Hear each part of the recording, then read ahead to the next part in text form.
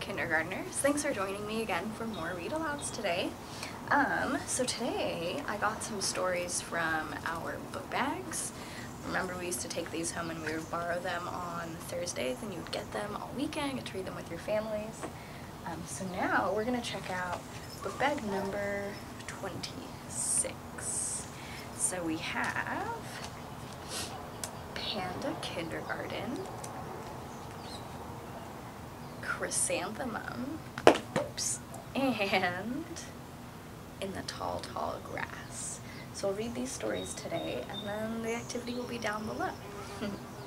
Alright, Panda Kindergarten. Ooh. I wonder what pandas do in kindergarten. This one is written by Joanne Ryder, and photographs are by Catherine Fang. One panda cub is a sight to see. 2 panda cubs together is rare. But imagine seeing 16 young, giant pandas all at once. Meet a panda kindergarten class at the Wolong Nature Reserve in China, where pandas are protected, loved, and given great care. Each cub is born in a cozy room on a soft bed of straw. A newborn cub is fuzzy and pink. After a few weeks, it starts to look like its black and white mother. An ever-so-big mother panda carries her ever-so-tiny baby, holding it firmly but tenderly. She guides her new cub, which cannot see her, to rest on her broad, furry chest and drink her fresh milk.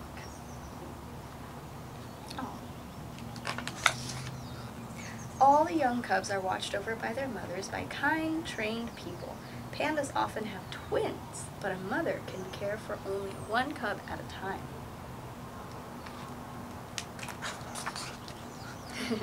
The other twin needs to be fed and kept healthy and protected in a nearby panda nursery. Cute. As the small bears grow, the skilled and helpful people and the mother panda swap cubs, so each twin gets constant care and both share time with their mother. With such a loving team, each panda cub grows and grows. Slowly, its eyes open wide and it begins to see its mother's furry face and other faces full of smiles.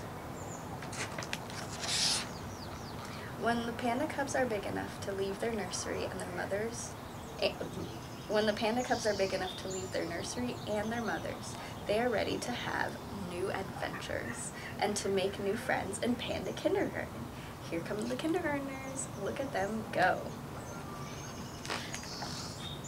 The young pandas have their own panda playground, full of places where cubs can swing and climb and play with their new friends. Pandas that play together may learn to be comfortable with each other as cubs and as adults. In their outdoor playground, the curious cubs learn exciting things about their world. They discover snow is cold and very slippery. Pandas always find new ways to play, like tugging and tearing and touching their toes. To a panda cub, almost everything can be a toy. Almost anything can be a toy. Bolder and stronger cubs try new things, climbing high and dangling until it's time for lunch in the Panda Kindergarten. With so much to do and so much to discover, lively little bears start feeling tired and sleepy. It's time for cubs to take a nap. The young pandas will be together in Panda Kindergarten for about a year. As they grow older, some will stay in their safe Wolong home and have cubs of their own.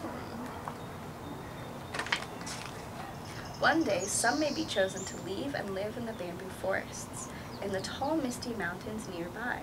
Then, the rare pandas born in Wolong would roam free and wild, able to use the skills they learned when they were small.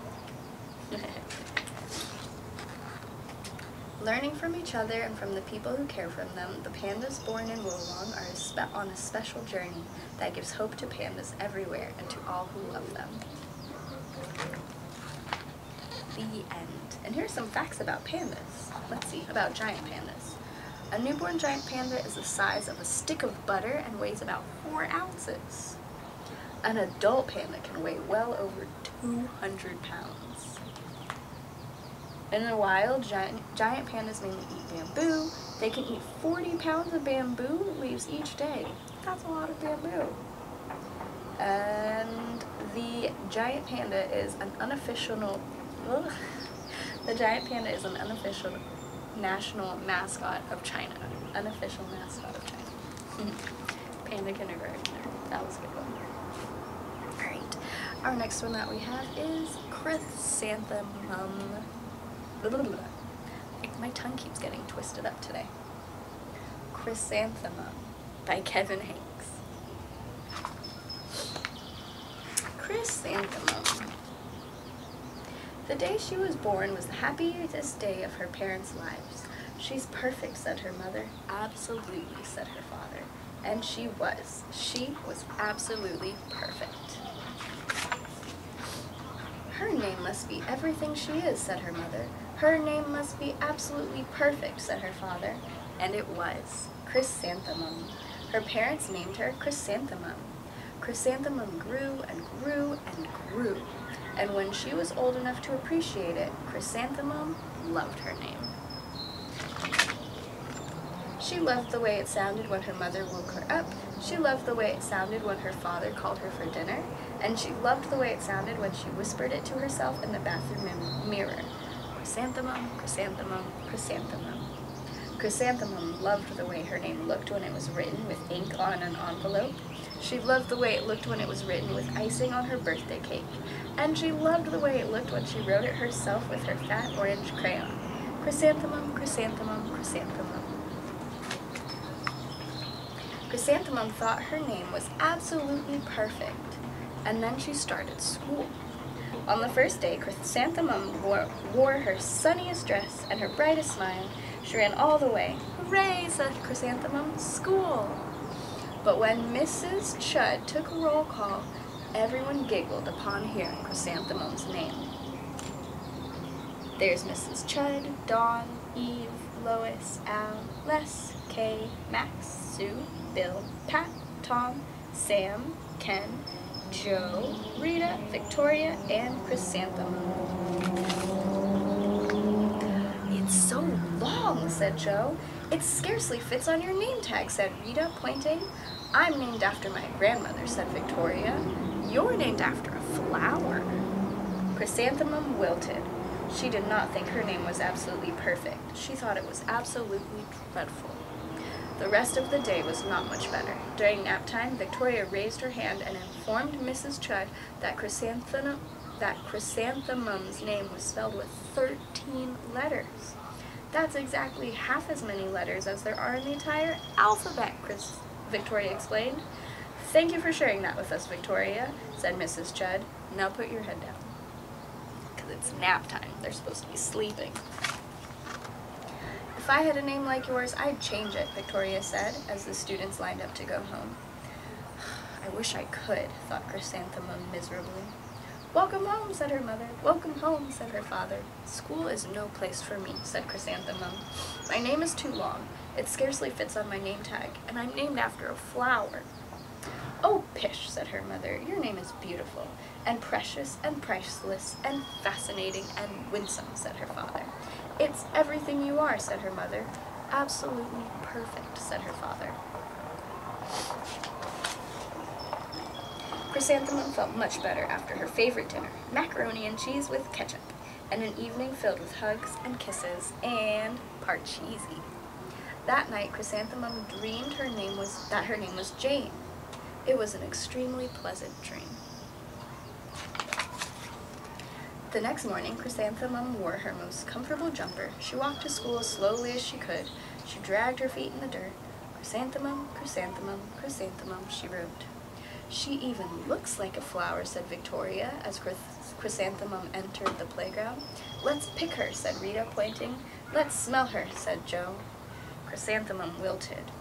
She did not think her name was absolutely perfect.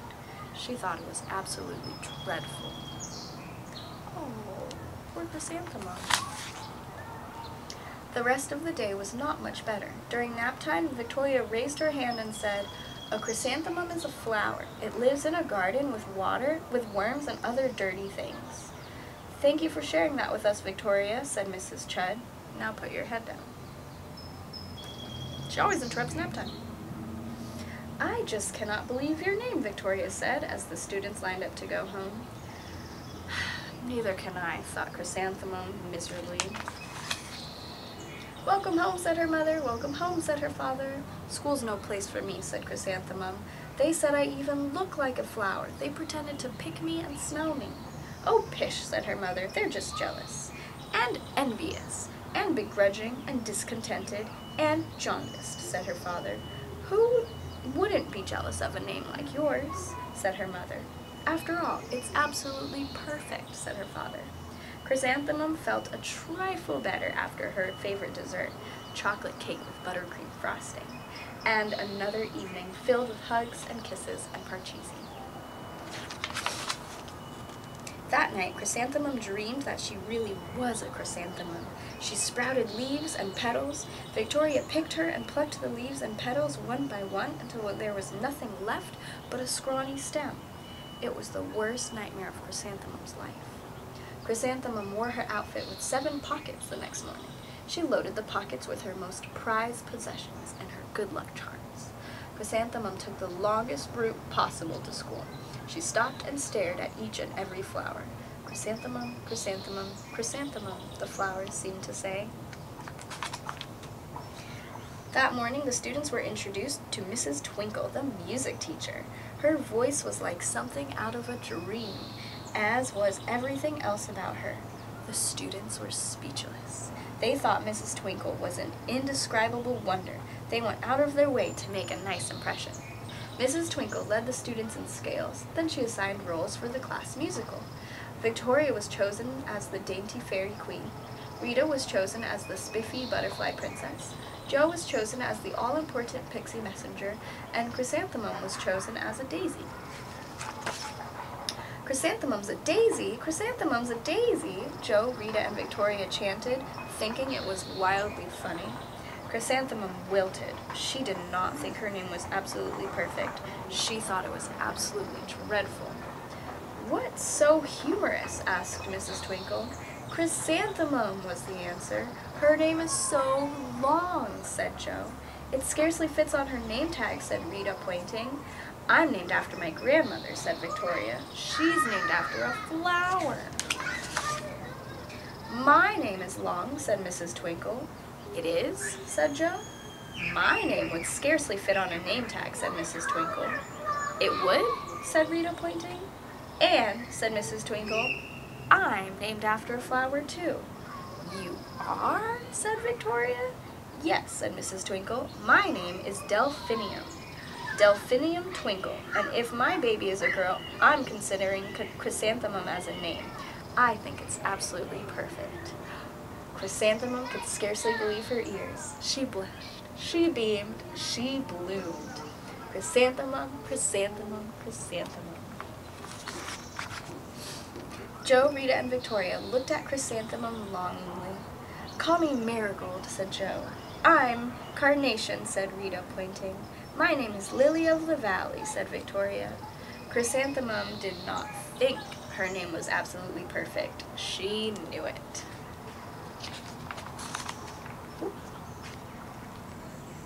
Overall, the class musical was a huge success. Chrysanthemum was absolutely perfect as a daisy. Victoria made the only mistake. She completely forgot her lines as the dainty fairy queen.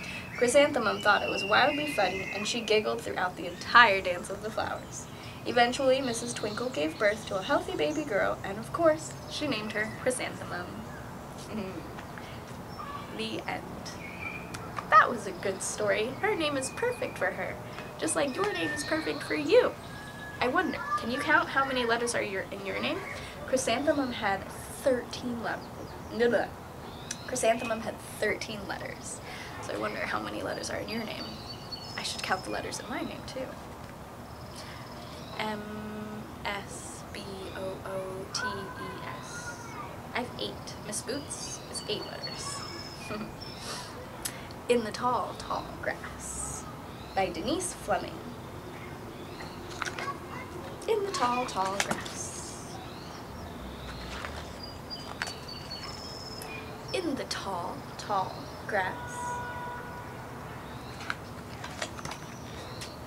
Crunch, munch, caterpillars lunch. Dart, dip, hummingbirds sip. Strum, drum, bees hum. Crack, snap, wings flap.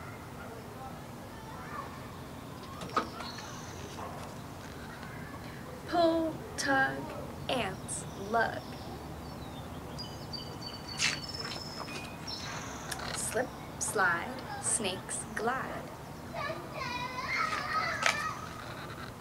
Rich, ratch, moles scratch. Have you ever seen a mole before? I don't know if I have. Skitter, scurry, beetles hurry.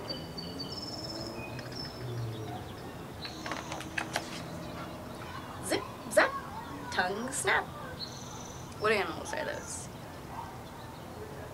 Ribbit, ribbit. Hip, hop, ears flop. What about this one? It's bunny ears. Hip hop, rabbits. Stop, go, fireflies glow.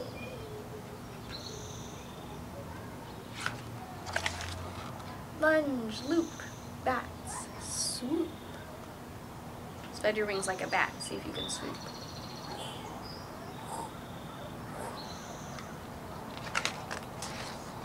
Stars bright, moonlight.